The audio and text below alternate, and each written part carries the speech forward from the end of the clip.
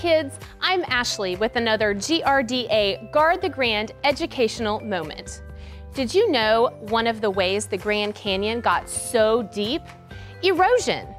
Erosion is the wearing away of rock or soil from either wind or water and being carried away. Did you know that erosion also happens along our shorelines, stream banks, and even our yards and construction sites? When it rains or the wind blows hard and no plants cover the soil, it can either get washed away or picked up and carried away.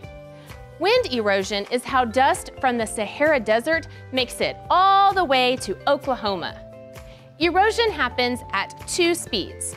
Geologic erosion, which is what happens in an area that is left in its natural state and happens naturally and more slowly. The other speed is called accelerated erosion and happens when we alter the natural state and speed up the erosion process by removing the natural material that is protecting it. We get accelerated erosion along our stream banks and shoreline when we mow the grass too short or cut down all the trees. The roots from our native grasses and the trees help hold the soil in place and decrease the rate of erosion. When we remove all of that, we speed up the erosion process, and in some places, over 50 feet of land is lost each year.